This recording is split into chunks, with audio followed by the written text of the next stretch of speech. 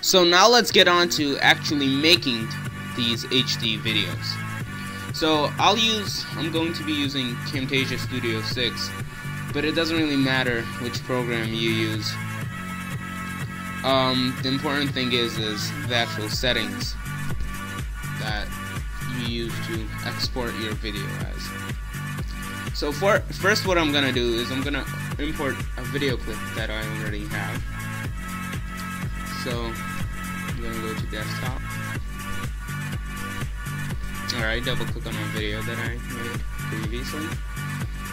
Now, when you import a video, and you already have to have it recorded in the video dimensions that you want to export the video as, if you don't want to get any of those black boxes. So if you're making an HD video, you already have to have it recorded in video dimensions of 1280 by 720. If you have a camera or a cam screen recorder that only makes small videos or an aspect ratio of 4:3, there actually is a program out there called Virtual Dub that lets you resize and change the aspect ratio of your videos, and I actually made a tutorial about Virtual Dub, so you can watch that, and then you have a video in any size or aspect ratio that you want. So when I move the video to the timeline, it's going to ask me which editing dimensions I'm going to use. Since I'm making an HD video, I'm going to use 1280 by 720. But of course, if you want to make the small SD video, you can do 640 by 480. Or if you want to make just a medium widescreen video, you can do 640 by 360. I don't want to do that. I'm going to make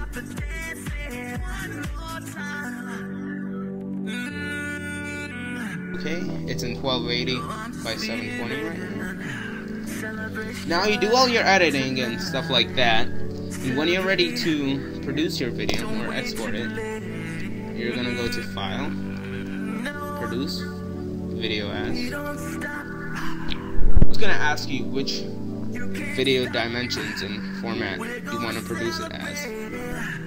So of course, it already has an HD button for the HD videos and a standard definition YouTube button. Of course, you can do the widescreen if you wish with 640 by 360 dimensions. But I'm actually not going to use the HD button because it's going to suggest an MP4 file.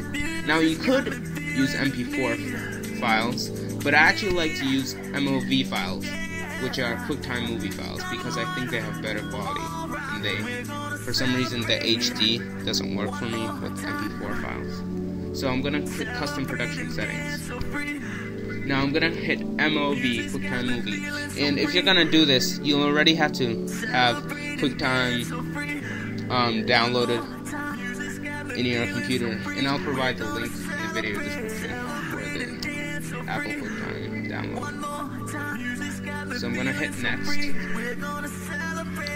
and then it's gonna ask me about the QuickTime encoding options. So I'm gonna hit QuickTime options, and in video I'm gonna hit on settings.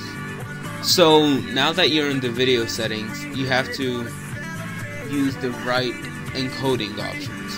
So this step is actually really important because this is what determines whether your video will be rendered in an HD format or not. So the first thing you have to have for compression type is the H.264. That's one of the most important things that you need to do. Then for frame rate, you have to click on automatic for keyframes. Then for the actual frame rate, click on 30. That will guarantee your YouTube video to be in HD. I've made the mistake before that I used other frame rates. Make sure you use 30 for frame rate in keyframes, automatic, and click frame reordering check as well. Quality, I would suggest best, of course. Since you are making an HD video, you might as well have it in the best quality. Then encoding, just do faster encode, which is single pass, data rate, automatic, and optimized for download. Click OK, your video settings should be all set. Size, keep it in 1280 by 720 HD if you're doing that. If not, just use the other video dimensions that I mentioned. Click OK. Now for your sound settings, just do 44.1 kilohertz. I think that's what KHD stands for. Yeah, kilohertz per 16-bit in stereo. Then double check your options so that it's 44.1. And click OK. Click OK again. Here you want fast start, and this box checked. Click OK. Then click next. You can use the largest video size or a custom size, so 1280 by 720. And basically, remember, if you're making the HD video, 1280 by 720, or another way it's called 720p, H.264, or whatever. Keep all these dimensions in mind. These are kind of your magic numbers that you'll need to make these HD YouTube videos. So click next, next, next. This stuff doesn't matter. Then you're gonna like title your video, so HD video, that's what I'm gonna call mine. Then put it in which folder you want. Keep your video. Then you click. Oh, and if you want to double check, so the file it's gonna make is hdvideo.mov, Quicktime's movie. Click on finish, and it's gonna start rendering your project. Now keep in mind that these files can get pretty big because they're in HD and they have big dimensions. But if you really want to make HD videos, the time is worth it. So I'm gonna cancel because I'm not making the video now. And I'm gonna click cancel again.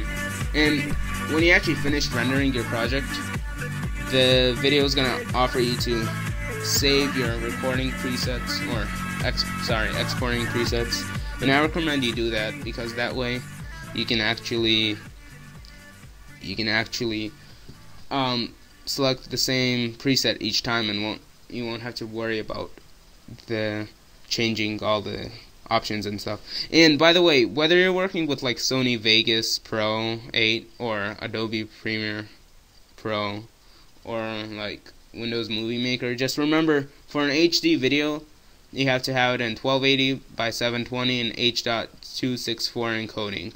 So as long as you have the settings, you should have a YouTube video that can be watched in HD.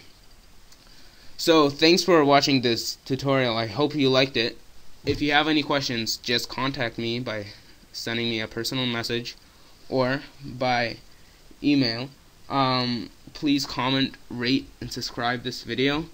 And by the way, I make other video tutorials and stuff like that on the T-Mobile G1. So if you got a T-Mobile G1 or you're just looking for other computer/technical tutorials, you gotta subscribe to my channel because it'll help you out a lot.